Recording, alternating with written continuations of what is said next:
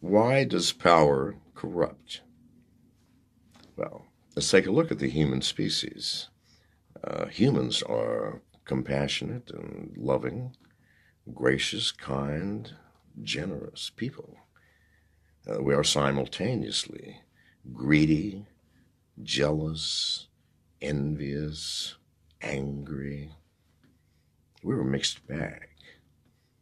And if you give one of the human species power, which part of ourselves uses it? Love? Love does not need power, people. It flowers from the heart. Grace? Grace certainly needs no power. Compassion, generosity.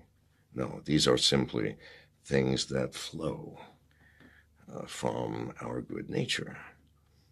What uses power? Well, greed certainly needs power, doesn't it?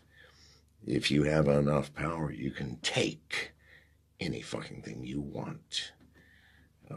Anger. Oh, anger definitely would love some power, would it not? Envy? Well, with power, whatever you're envious of, you can duplicate on your own. No, it is that negative, unsocial, not life-supporting part of the human animal that needs power. Nothing else needs power. And so we give people power over others through government, through military, and we expect them not to be corrupt. Wake up, people. Be very cautious who you give power to. Thank you.